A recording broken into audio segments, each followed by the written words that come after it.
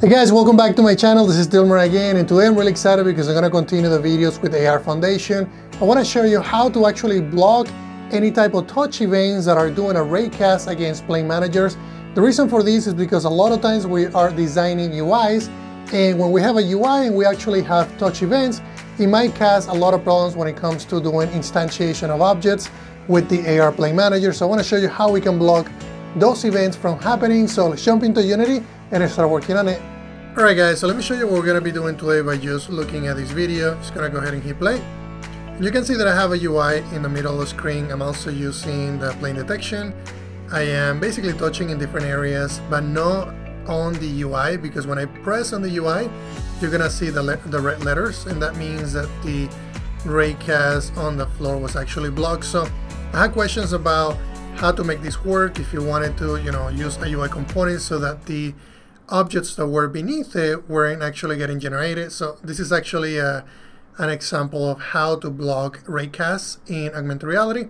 So I'm going to show you how I did that. So some of the components that I have are the AR session origin, and in the AR session origin I have a AR plane manager. This is very common, just to the videos that I've done in the past.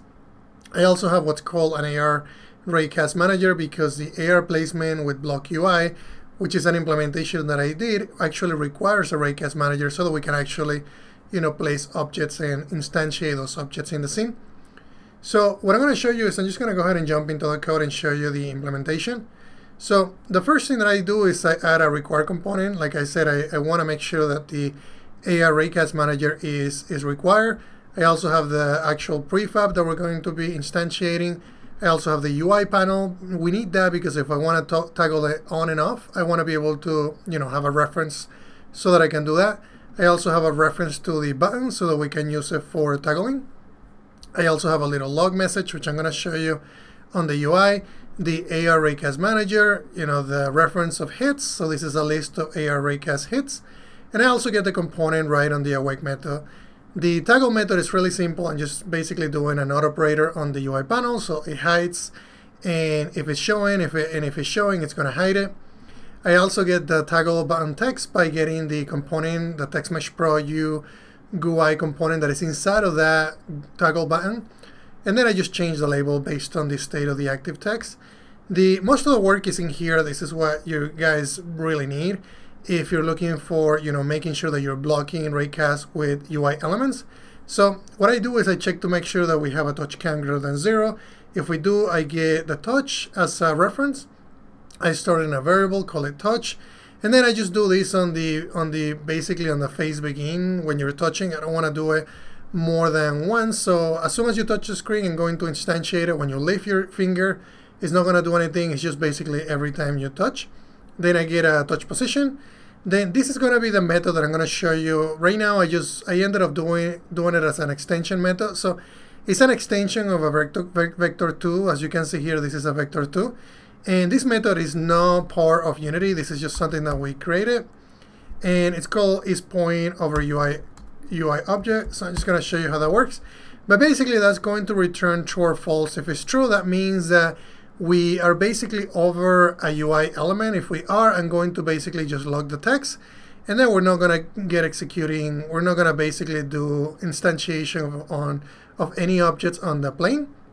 So otherwise, if the touch area that I'm touching on the screen, which is a vector2, does not have a UI element, which I show you in the video, if it is set to true, that means that we are over a UI element. So that means that we're not going to be instantiating the cube. Otherwise, if it's set to false, that means that there's no UI on the way.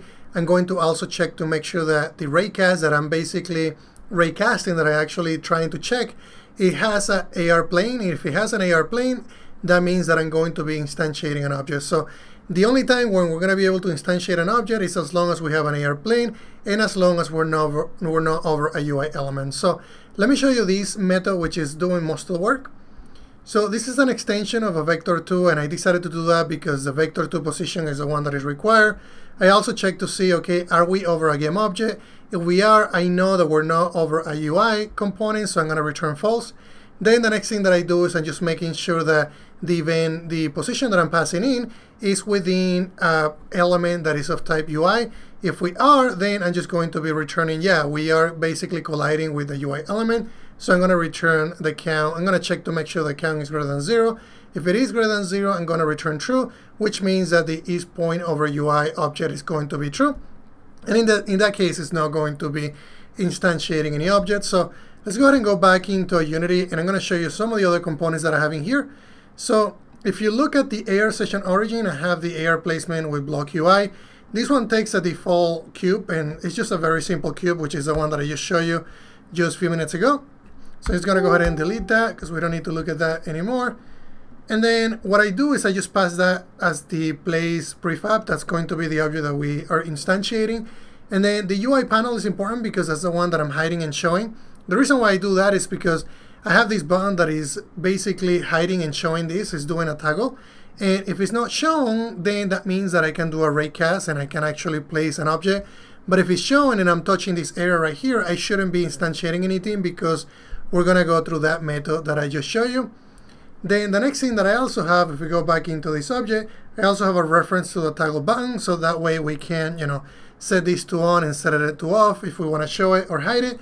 And then I just have also a log element in here that is going to display whether I am basically blocking the Raycast or if we're not blocking the Raycast, which you can see right here. I'm basically logging that information with the day and time, and also just displaying block Raycast.